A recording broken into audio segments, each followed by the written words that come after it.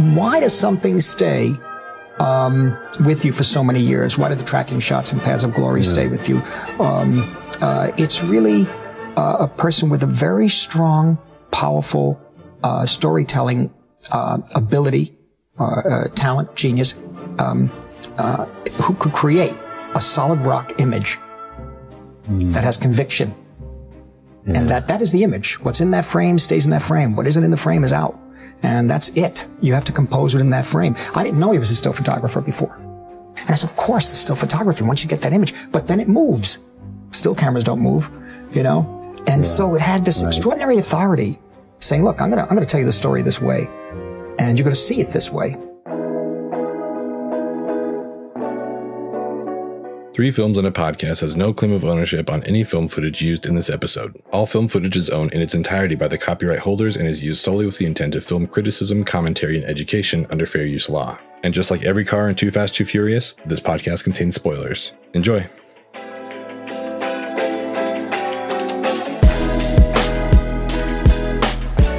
Welcome back to Three Films and a Podcast. This is a show where three friends challenge each other to broaden their cinematic horizons through a series of themed rounds. My name is Matt Weiler, coming to you from Pleasant Grove, Utah, and I am joined, as always, by Ben Lawhorn up in Salt Lake City. Hello. And even further north, Tyler Beck in Portland, Oregon. That's me. Hello, everybody. For those new to the show, welcome to our movie club. What began as a movie club among us three in a group chat has evolved into a little community that we share with all of you here on the internet that we're happy you are a part of. So whether you are stumbling upon us by accident or you know us, thank you for tuning in. And today we're excited to welcome with us a guest. His name's Travis from Let the Movie Speak podcast. Hi, how's it going, everybody? Great to be here. Travis, thank you for joining us today. Tell us a little bit about your podcast. Yeah, thanks so much for having me on. Let the Movie Speak is a movie kind of review podcast where we take a decade at a time for each season. We pick a round of movies and we ask some questions that hopefully are a little bit off the beaten path of your normal movie podcast. Instead of like how many stars or thumbs ups or thumbs down or whatever, we ask like, what is this thing saying, and is it worth your time? And maybe like, how often would I rewatch this? So it's a little bit of a different take, hopefully. And we've got a lot of stuff already up, ready to listen to, and a lot more coming. Awesome. Yeah, I like that. Is it worth your time, and how, like, what's the rewatch scale? Yeah. I like those two metrics. That's cool. Yeah, we always end up at like some weird comparison with like Schindler's List, because it's like Schindler's List is a great movie, but I'm not watching it once a year, you know, like, So it's an interesting question. That's like the metric now, like the Schindler line. What side We're is it stealing on? that from you. That is now our segment. It's all proprietary. It's all yours. Now we'll share it. Yeah. Great. Well, we loved those answers. We're happy to have you in the clubhouse. And without further ado, we'll jump into the regular part of our episode. And every time I'm hosting, I always ask the listeners to close their eyes for this part. Hopefully they're not driving, but even if they are, just close your eyes for a second. Come what may. And Put it on cruise control. Hopefully you drive a Tesla. Yeah. The year is 1975, and you find yourself at the movies. And while you're tempted to check out The Man Who Would Be King or Sherlock Holmes' Smarter Brother, you're dying to see what Stanley Kubrick has up his sleeve after seeing A Clockwork Orange a few years back. We today are covering the 1975 multi-Oscar winner, Barry Lyndon. For those of you who aren't familiar with it, as I wasn't, we did this Stanley Kubrick round. We're wrapping it up. And I had to scroll through his filmography to find either ones that I hadn't seen or ones that I just felt like were, interesting enough to pull off the shelf. Came around to Barry Lyndon. I saw that it had a high Rotten Tomatoes score. It, like I said, won a bunch of Academy Awards. I did not see that it was 3 hours long. And the one detail you missed. The one detail I missed. And then after viewing like the trailer, like gearing up for it, I knew immediately that this was going to be a very long experience. And so Travis actually posed this question before we jumped on here. Did any of us watch this in one sitting? Kinda. I took multiple breaks throughout the day. Then I took like a 2-hour break to make dinner. So you saw in one calendar day? Yes. But not in one. Okay. That's fair. Yeah. I did not. It's probably better than I did. I made an hour and 15 and then I went the rest of it the next day. Yeah. Yeah, that's a long haul, even for that second 2/3. I think I did about the same, like an hour and change, and then kind of parsed it out throughout the rest of the day today. If I'd known there'd been an intermission, maybe I would have like shot for that. But right. Yeah. So anyone who hasn't watched it yet, you can get to the intermission and then take a break. Yeah. It's a great spot to end. Travis, had you seen this movie before? No, it's always been on my list, but 3 hours and like lots of powdered wigs and tricorn hats. And it's like, it bumps itself for a few reasons. Like, sure. That's just a shallow, but it's true. So no, I hadn't seen it before. I'd seen enough Kubrick to know that, I should probably watch this, but I hadn't gotten around to it at this point. Yeah. Well, what was your overall impression of it?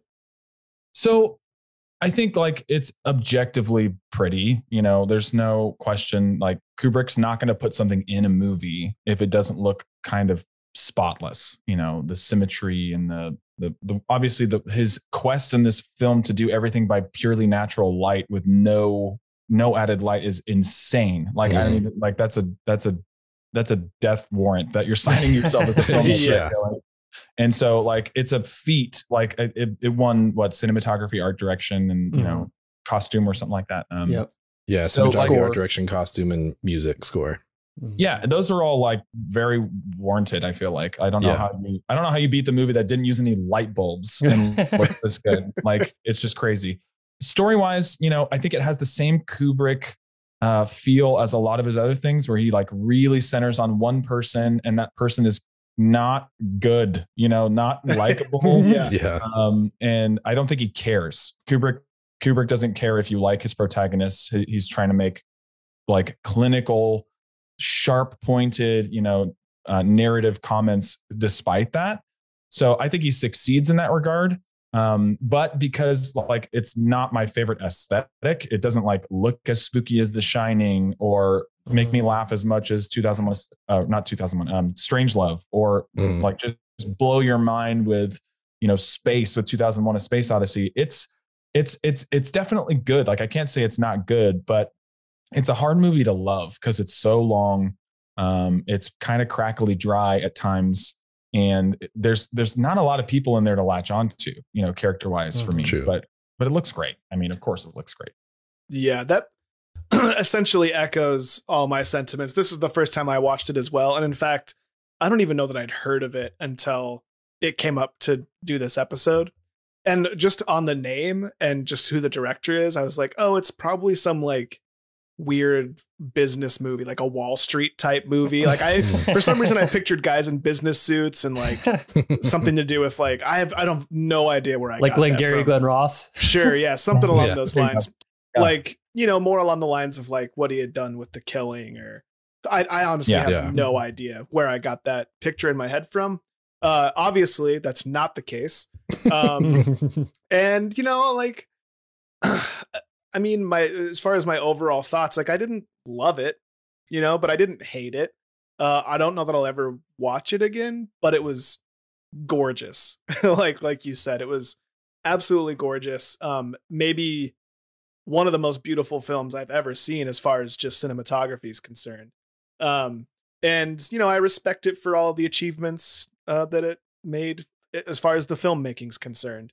Going through the IMDb trivia, they used a specially made 50 millimeter Zeiss lens with an f.7 aperture, which is a fun little in joke for Ben and I. But that's I can't even believe how difficult it would have been to shoot that scene on that shallow of an aperture. The depth of field is literally nothing. It's hard enough to shoot a portrait with an 85 millimeter lens all the way open, So there's a ton of stuff like that I really respect about it, but I'm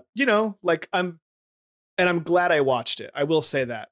I think it's the purpose of this podcast and this exploration club is to make ourselves watch movies like this, because there's about, I don't know, however many movies long Kubrick's filmography is. There is that many movies ahead of this one that I would watch again. You know what I mean? So I'm glad I saw it, but you know, it was what it was. I can respect it for what it was. Yeah, for me to put it in the context of a long time running segment here on Three Films Pod, it would not pass my Schindler List test. We've established that from the beginning. Something everyone knows what that is, but every episode. Yeah. I've heard of it. But yeah, I don't know. Like, I will say I want to watch it again now that I've seen it, like, and I know what's coming, just to see what else I could get out of it. But after that, I don't know that I have a huge desire. Like I think it's never a good sign when I finish a movie and my first thought is like, oh, cool, I'm just like one step closer to being a completionist on Kubrick's films. Like, only got 2 left. Like, that's a weird way to look at a movie. Like, well, that's out of the way, let's move on. So, but I mean, that kind of was it. Like, again, echo everything you guys said. It's beautiful. One thing I thought was really interesting, Travis, that you said that I hadn't thought about before is that, I mean, Kubrick, so many times, like, we don't love our protagonist, which is kind of crazy. And we just talked about Paths of Glory last week. And I'm like, man, is that kind of the only time Kubrick's done like a morally good protagonist? Because, you know, we do The Killing and, you know, they're doing The Robbery. You got The Shining. I don't know, 2001, just all these other movies. I'm like, man, maybe, I wonder if that's the only real time we've seen someone who like we can agree with, you know, but I don't know. That's interesting. I think it was a really good point that I just hadn't really considered before. And that does make a protagonist really interesting when you don't necessarily agree with everything that they do, but we're with them the whole time. So I don't know. I'm glad I watched it. I'll probably watch it one more time, but after that, like, I don't know that I would need to see it again, but I guess I cross it off, you know? Yeah. Onto Lolita and Spartacus. Yep. I'll admit, I didn't know Kubrick made Spartacus. I had no idea until literally today when I was looking through IMDb. Have you seen Spartacus? No. Oh, okay. Spartacus is great. I haven't seen it in really a long time. It's 3 hours and 17 minutes. So strap in, fellas. Oh, man. But I mean, it's got Kirk Douglas. So there you go. Yeah, that buys you at least 17 minutes. Yeah, exactly. So how would you guys explain this movie to someone, and why should somebody watch it, Tyler? Oh, tough question for me. Only because, you know, like I said, I didn't really love the movie very much, and it's not so much that I hated it. But if someone were to ask me, hey, I don't know what Kubrick movie to watch, there's no way I would recommend this one, unless it was like, maybe if it was like My Sweet Grandmother or something, you know? I've got the perfect movie for you, Grandma. This might be okay for her. It's a little more tame than the rest of his movies. You know, there's obviously some stuff in here, but, you know, and on that note, it's my taste, you know, my tastes are not the same as everyone's. So I guess it's to say why someone would watch it. Personally, I would just say just for the cinematography of it. It's at least like an interesting story to the degree that I didn't turn it off, you know, like I at least kind of wanted to know what was going to happen. But I don't know, like all I could think of the whole time when I was watching this thing is like, I just wish this was Lord of the Rings. You know, if I'm going to watch someone go out on a quest and it's going to be 3 hours and it's going to be a cinematic achievement and it's going to be pretty, just for my money, just give me the Lord of the Rings, you know, I'll just watch that again. But for sure. Yeah, that's all I could really say about it. Just why someone should watch it. It's pretty. What are you, Ben? If I had to explain this movie to someone, I would use the immortal words of Canadian poet Aubrey Graham and say, we started from the bottom, now we here. Because I think that's basically just what the movie is. It's someone who like starts out with nothing and works his way up. So, but it looks cool, you know, a lot of cool shots, a lot of like reimagining actual paintings and stuff, which is awesome. So, yeah, I don't know. Like I mentioned last time too, I don't know how much I would recommend it unless I knew someone really loved like period pieces, that kind of a thing. If that was their jam, I'd recommend it. Or if like me and they just wanted to be a completionist with Kubrick, you know, like they just like, you know, knocking everything out from a director. Other than that, I don't know, you know, if someone said, hey, what's a Kubrick I should watch? I mean, I might suggest the two I haven't seen before this one. So I'm like, I don't know, like Lolita's probably okay. I have no idea, but I'd probably be in my lower half for sure for Kubrick. So I don't know. Those are my thoughts on this. What are you, Travis? I would explain it to a modern audience as Stanley Kubrick does Hamilton a little bit. Okay. Oh, I like that. There's a lot of parallels. If you care for like looking for those things, narrative structure, it's like the duel at the beginning, the duel at the end. Mm-hmm. Obviously, the whole like get up, right? The era and aesthetic of it looks the same.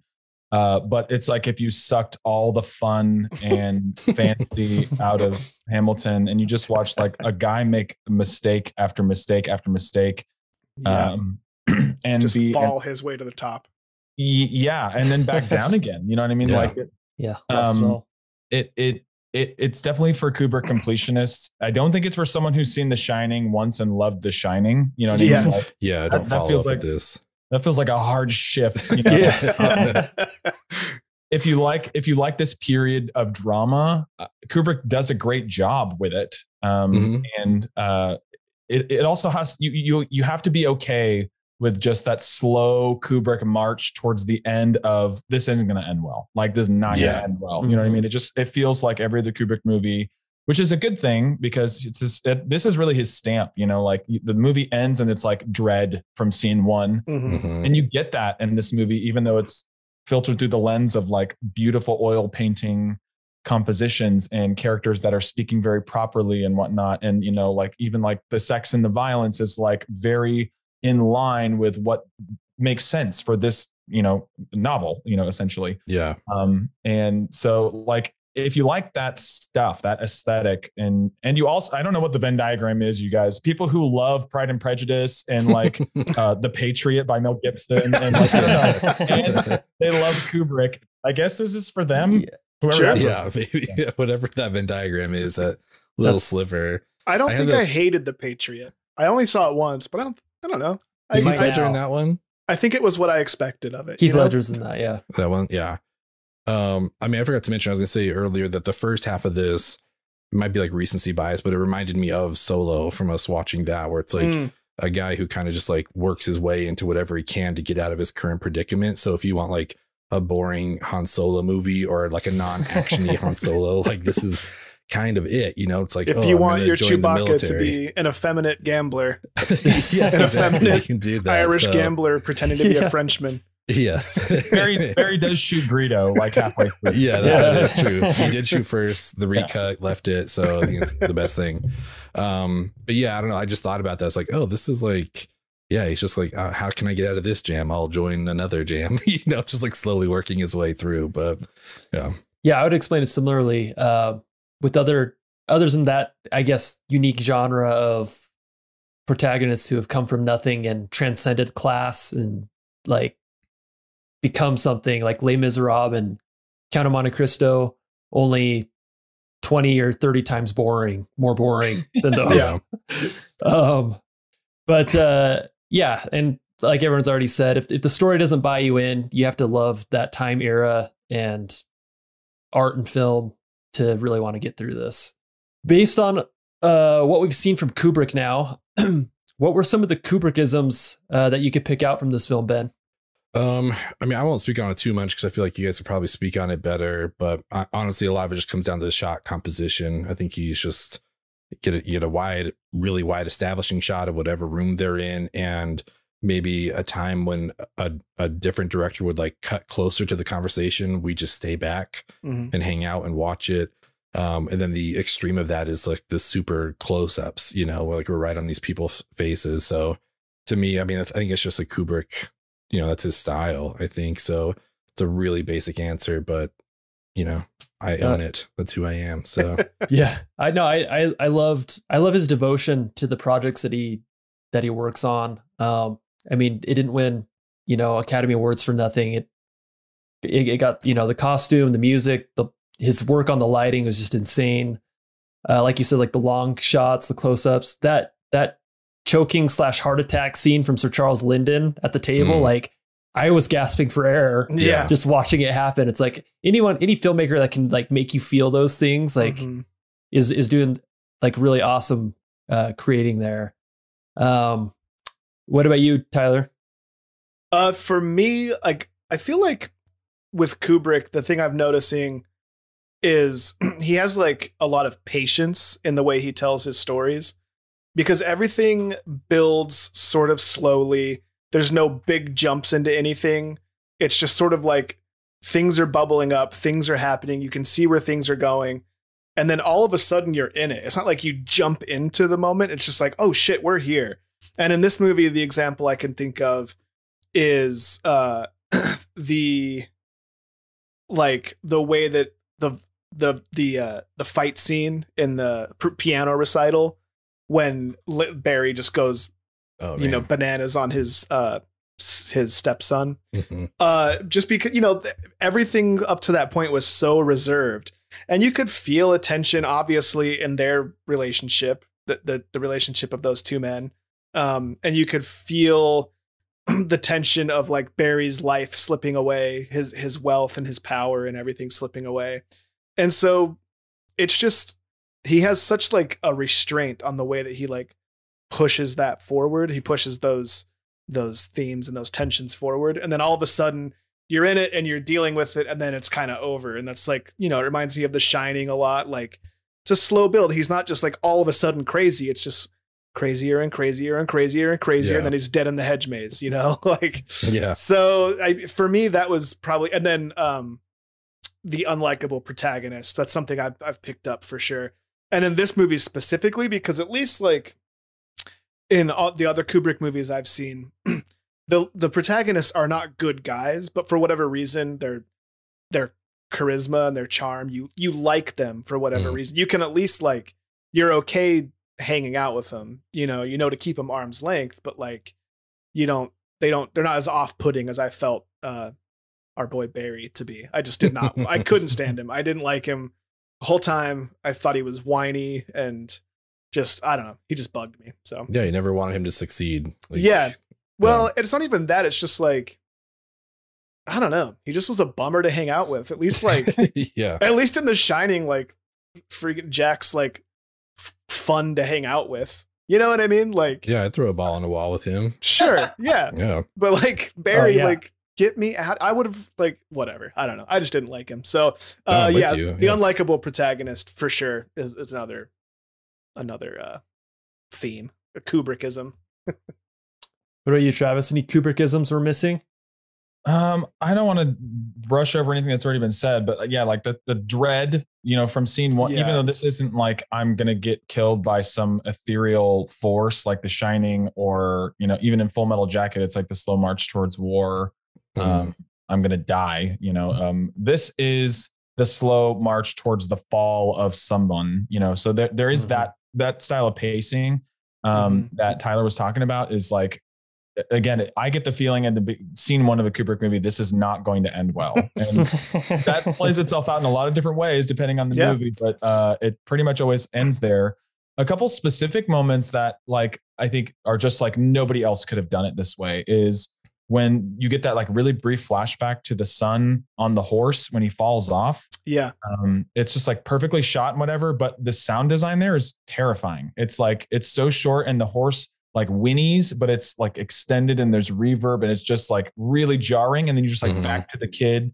That totally feels like something paced like something out of The Shining. It feels like something from a nightmare, right? Like it feels like a nightmare flashback of someone that potentially saw it happen, Yeah. Or like almost the kid's memory of how traumatic it was in the moment or something like that.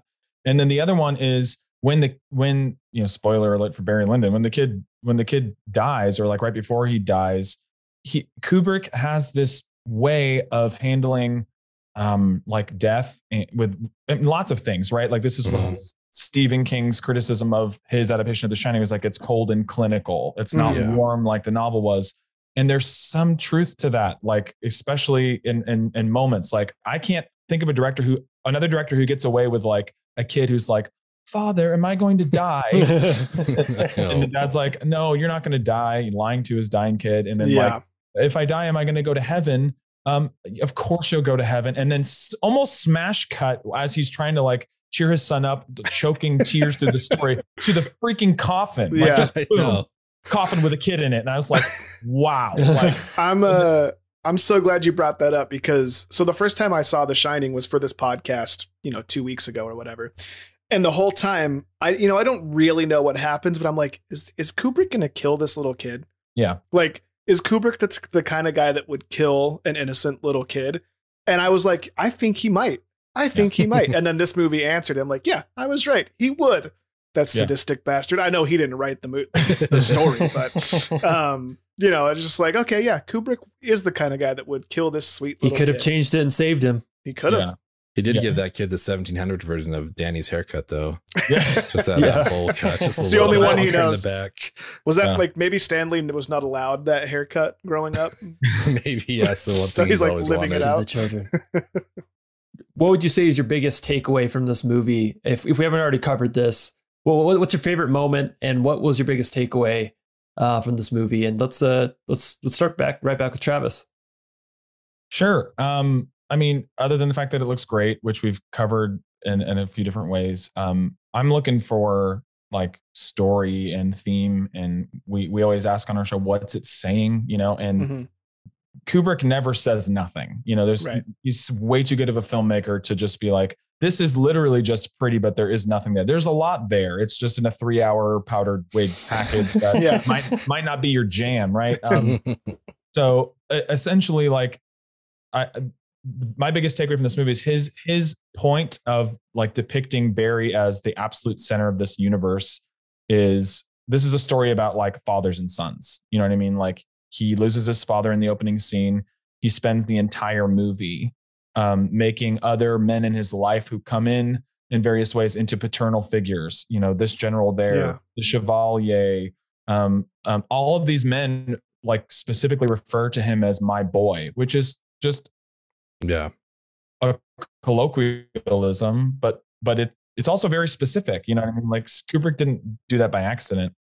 So it's a story about fathers and sons and the loss thereof. And then we see Barry grow into a father who is like so broken. And, he's a good father. They make a point to say he's a good father, but then halfway. Kubrick takes that from him. Yeah, halfway. Fair enough. But then Kubrick takes that one thing, like the one thing in the movie that he has that's real father-son love, companionship. He just yanks it away from him. And then Barry's essentially like, I feel like resigned to die at the end. You know what I mean? When he looks Bullingdon in the eyes and he says like, yep, I'm ready for him to fire his first shot. It's Kubrick telling us, the viewer, like there is so much wrong with this guy, because of like, also it's like a nature versus nurture thing. And I feel like Kubrick, is not afraid to go there psychologically.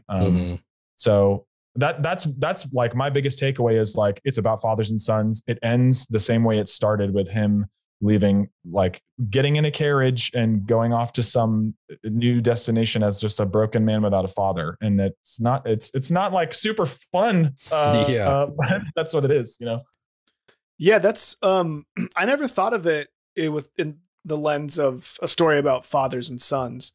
It's an interesting take, and I think I agree with you. I had more taken it more as just like an opportunist and sort of like a story about karma, right? Here's like this guy, he just took every opportunity that he could, whether it was like good, quote, good or bad. And he got essentially what he deserved in the end.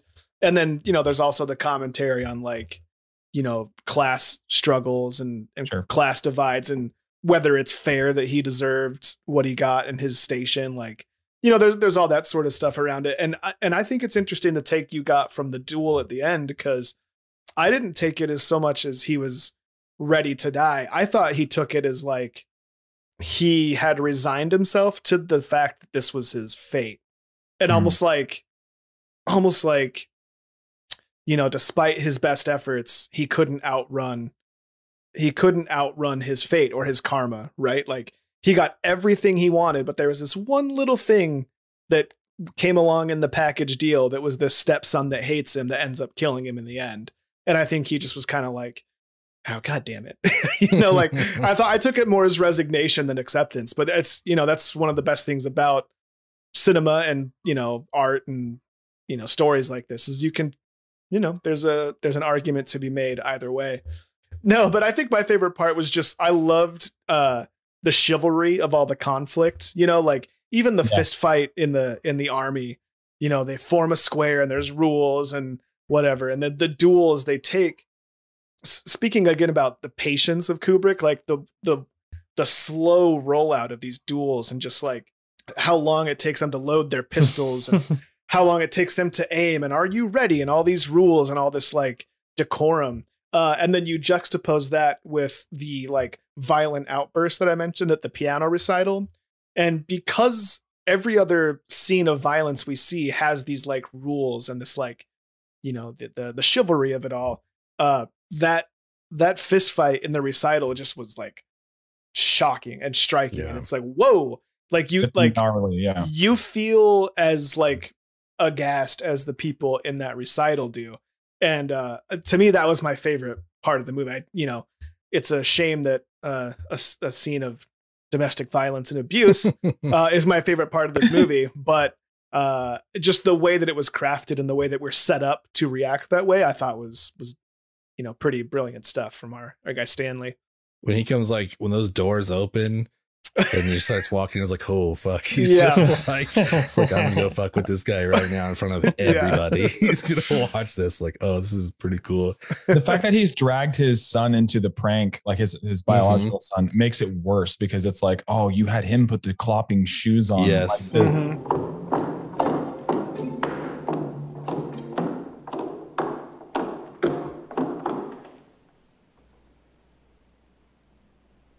Don't you think he fits my shoes very well, your ladyship? Almost to shield yourself or make it worse or something. It's just, it is bad. Yeah. Like, and slow. I feel like he must like convince the kid, like, let's go have fun. Let's play a game, you know? Daddy will love it. That he's a total just like pawn in this like thing that he's doing against his dad. Well, and that kid's that kid he gets everything he wants. In his eyes, he's supposed to be the center of attention. So he's like, I'll put the shoes on and make some noise. Like, sure, dad's not going to do anything to me. And he doesn't. I mean, it's been mentioned already. My favorite part that I put down was the duel, like just the way, like we talked about, like all the minutia, like everything that happens, which to me also just makes it so much more shocking and funny when the gun just fires right when he cocks it, you know, it's like, oh, I wasn't ready for this. Holy shit. Then they're like, oh, rules are rules. You fired it. So it's his turn. I'm like, oh my God, you know, and then speaking of the anti-Hamilton, you know, Lyndon does throw away his shot. And I'm just like, all right, well, what's going to happen now? Like, what is he wanting out of this? Like, is he wanting Lord Bullington to be like, all right, I'm satisfied. I'll leave. You can say whatever, you know? So, but when he slowly starts shaking his head, I was like, oh my God, he's going to shoot him. Like he wants to go again. This is crazy to me. And, you know, brief shout out to Screen Drafts, because I now finally understand the Lord Bullington rule, how you can't like answer twice until someone else answers. So I get that now. It's great. But I mean, and just briefly, like to tap into my personal stuff, you know, we talked about Hitchcock and how great he is at editing. IMDb trivia says that this scene took 42 days to edit, which blows my mind. I can't even imagine. That's crazy to me. I mean, if you think about all the takes that he probably did, you know, obviously there's like a ton to go through, but I'm like, man, if I had to spend a month and a half on just one scene of a movie, that would just drive me insane. But whatever they did worked. Like, I think it was wonderful. So I think, kind of obscure, but what I took away from this is like, well, this is Marty Scorsese's favorite Kubrick movie. I saw that.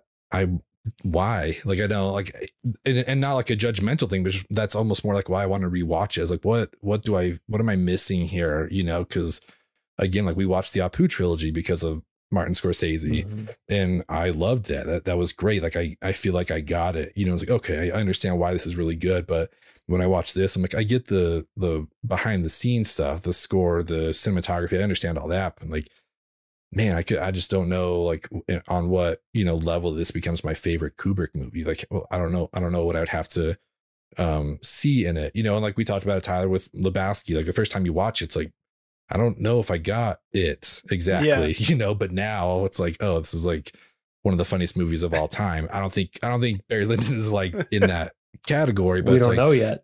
That's true. I don't know. That's why I just wonder, like, maybe there is something I could get out of a rewatch where like now I know what's going to happen and I can focus more on how it's happening. You know, I think that's one of the good things that we get out of a rewatch. So I'm glad you compared this to the Apu trilogy, because I think it's a very good comparison. You know, the Apu trilogy can be a tough watch for some people. It's in black and white, but it is very beautifully shot. We talked about it at length on our episode. But like, you know, the characters there are all likable. There's way less happens in the Apu trilogy, like way less. Yeah, very slow. And it's, you know, it moves at a glacial pace, but I watched it all. Each movie I watched it in a full sitting. Whereas this, and they were long. They're 2 hours long, you know, I don't know. Yeah. And I would say the big difference between this movie and The Big Lebowski, as far as a second watch, is I wanted to watch The Big Lebowski a second time. Yeah, for sure. I get that. Like when I paused it yesterday, because we were getting up to do something, Ashley's like, "You don't have to pause it." I was like, I think I want to actually. Yeah. Like I'm okay pausing right now. I think I need to step away from this. Like I don't hate it, but I'm just like, I don't know. It's been an hour and 15 minutes. Like I don't know. I'm okay. As many of you know, we like to do something of a exercise where we select 4 choices for a Rushmore Mountain. I don't know if we want to do a period piece Rushmore, a Loverboy Rushmore. I thought of the Loverboy idea at the beginning of this movie. He wasn't so much of a Loverboy by the end of this movie. But I think period piece would be kind of cool. I'm happy to go first if please people do. need to build their list or whatever. I'm still making my list right now. These are OR scrubs. Oh, are they? This is unexpected, as like we've discussed on here. I'm not pro Crow at all, but I am going to put American Gangster on here because I think it's a good period piece movie. It made me feel like it was shot back then. And, you know, I mean, Denzel could do no wrong. We've already talked about him quite a bit. So I think American Gangster would make mine. I love Atonement. If, you know, for nothing else other than that that long, like, I think it's like 10 or 11 minute take, you know, through the beach of Dunkirk. So that's kind of cool. James McAvoy, Saoirse Ronan, and is it Keira Knightley? I forget who else is in that, but it's a really good movie. I know it sounds like I love it, but it's really good. So you should check that out. A little tease into our next round, but a legitimate answer is Lincoln. Because I kind of felt like, you know, I'm watching that. I was like, man, did Spielberg get like a time machine and go back and just like film all this? Because this is like crazy. Like it was, I don't know. I thought he did a great job with that. And then kind of going back and forth between a couple, but I want to just throw out The Favorite. I think that was a great movie. Did you just look at me? Did you? Look at me. Look at me. How dare you? Close your eyes. Just from a couple of years ago with Olivia Colman and Emma. I can't think of her name now. What's up? Emma Stone. Yeah, Emma Stone. Thank you. I was talking about Emma Watson earlier with the 15 Minutes of Marvel guys. It's like, that's not her. But yeah, that movie is really good. So I highly recommend that if you haven't seen The Favorite. But yeah, so those would be my 4: American Gangster, Atonement, Lincoln, and The Favorite. Fantastic. Travis, do you have 4 ready to go? Because I do not. I'm glitching, I feel like. A little bit. I can hear things now. Cool. Hello. Okay. Oh gosh, I'm flying by the absolute seat of my pants here. I'll stick with True Grit for my Western. Ooh, nice. That's great. Just I'll stay with that one. I was thinking about a Scorsese and Raging Bull, because of its perfect use of black and white and everything. I feel like is pretty solid. I'm supposed to have 4, right? What else is good? Period piece. It's hard because some of the old movies I like that are current day, it's not a period piece, but we just watched The Great Dictator on our show, and it's I don't know anything that encapsulates the beginning of the 40s, right when World War II was catching fire everywhere. Yeah. That works so well as a time capsule of a time period. That might be a cheat. We'll take it. Yeah. And then let's see the 4th one, another period piece. Let's use the future. Star Wars. There you go. There we go. I like that a lot. Or the past. Yes. Not an answer I would have thought of. I love it. Yeah, a long time ago in a galaxy far, far away. Fair enough. Beautiful. Matt, do you have 4 ready to go? I can get there if we need to. I'm debating on my fourth. Just whoever gets there first can. All right. Jump in. Well, I'll go ahead and start then. With the caveat that, you know, I literally didn't know we were doing this until Matt brought it up. So off the top of my head and going through this list here, this one actually surprised me that it was on here because I don't think of it as a period piece, but it totally makes sense. But Apollo 13, one of my all-time favorites, a constant rewatch for me. It looks like the 50s. So I'll give, you know, or the 60s, not the 50s. Anyways, Apollo 13. And then a personal favorite, which is funny to say considering I could never remember the name of this movie, but I saw it on this list and it reminded me, but A Very Long Engagement with Audrey Tautou. I don't know if you guys have seen that. The same director that did Amelie.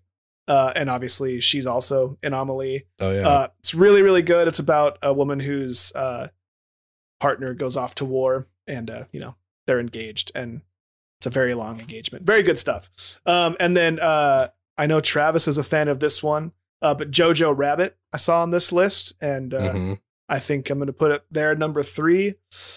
And for number 4, there's a number on this list that I think I could make the art. I'm honestly trying to pick, like, I'm like, there's a couple on here that I've already picked for other other lists. So I don't want to like be, you know, repeat myself too much. I'm going to put Argo on here. It's a movie that we haven't talked about on the pod very much at all.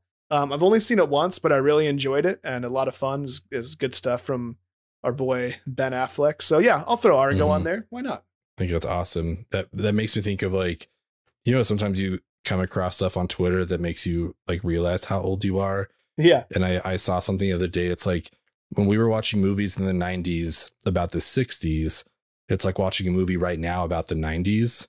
And I was just like, oh my God. Like, you know, it's that Saving Private Ryan gif of like Matt Damon turning old. Like, oh, what's happening? But if I had an honorable mention, it would be mid 90s, that Jonah Hill movie. Oh, because like as someone who grew up in that time frame, like, you know, for the brief moment that I tried to like want to skateboard, you know, with my Ninja Turtles, like skateboard in California, I was like, oh yeah, this looks like super familiar. I like this a lot. Like, the movie's great. Movie's a lot of fun, but it just like, it really, you know, the nostalgia really hit me. So I would recommend mid 90s too, if you haven't seen that and you are a child of the 90s. What about, that was a great one. And maybe this is going to be on someone's list. I guess we're almost done with our list here, but what about like Back to the Future? We almost get like a number of period pieces inside of a period piece.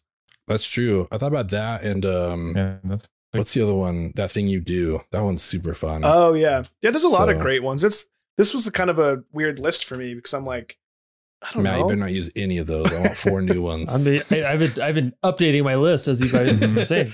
Okay, let's talk about Back to the Future. All of the period pieces before he can go.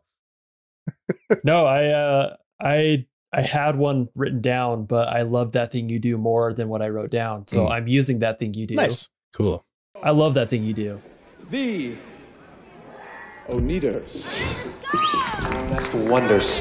I could watch that right now and I could watch it again tomorrow morning. You know what I mean? Yeah. Selma.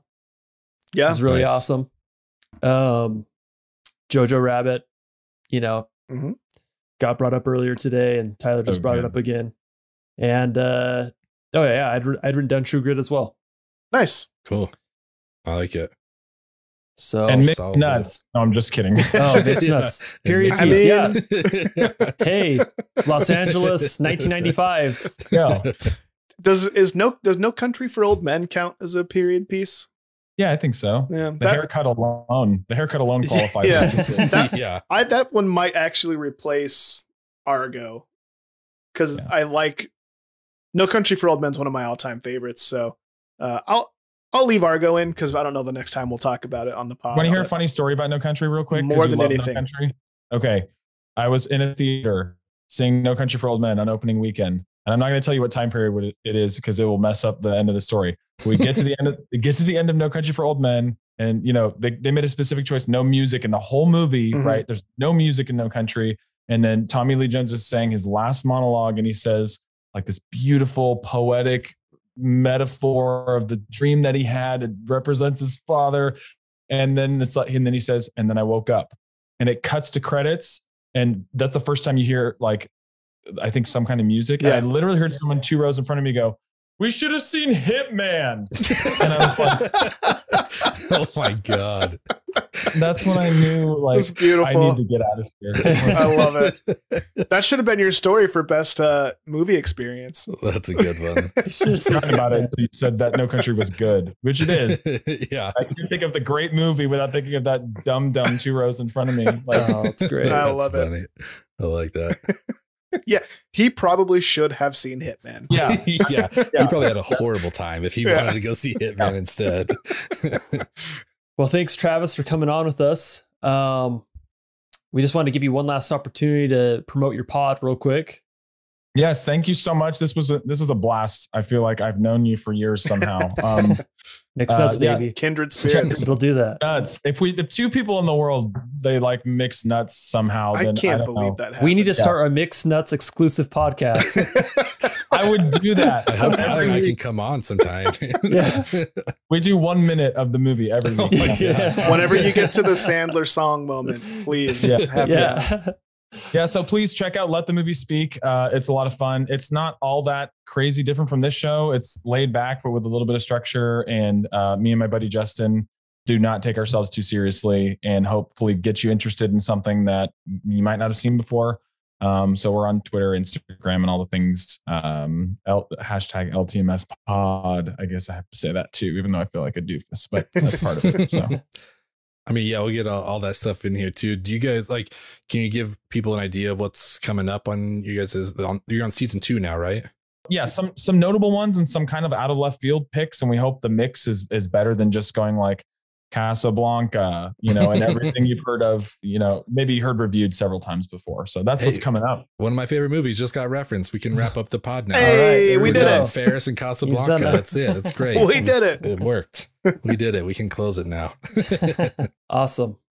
Yeah, for sure. Check out Travis and Let the Movie Speak podcast. You can always find us everywhere that you can find podcasts: Spotify, YouTube, Apple Podcasts, and check us out on our Patreon. We've got some Patreon packages that we put together. We do a lot of fun community movie watch parties. We try to get everyone involved in this movie club as we possibly can. We care about what you think. We want to hear your reviews. We want you to message us. We want to talk about movies with literally everybody. So join the community.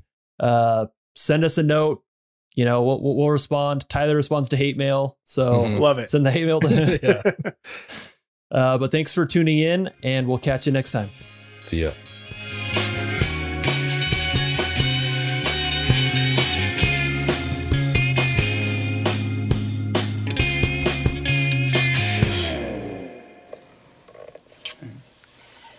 Ooh, Chris, I wonder whether your name starts with a C or a K.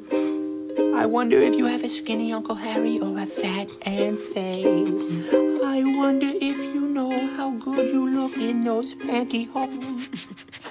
I wonder if you're happy that I didn't mention anything about the things coming out of your nose. Oh, so many things for me to wonder.